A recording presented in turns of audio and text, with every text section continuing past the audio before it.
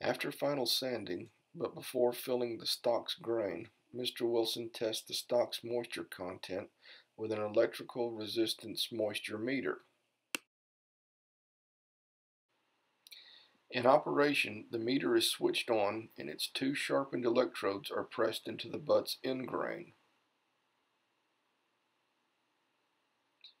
A direct current generated from a battery located in the meter flows from one of the sharpened electrodes through the wood and is received by the other electrode.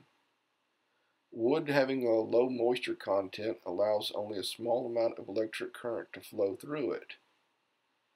A small amount of electric current is registered by the meter, indicating the wood has a low moisture content and is ready for filling and finishing.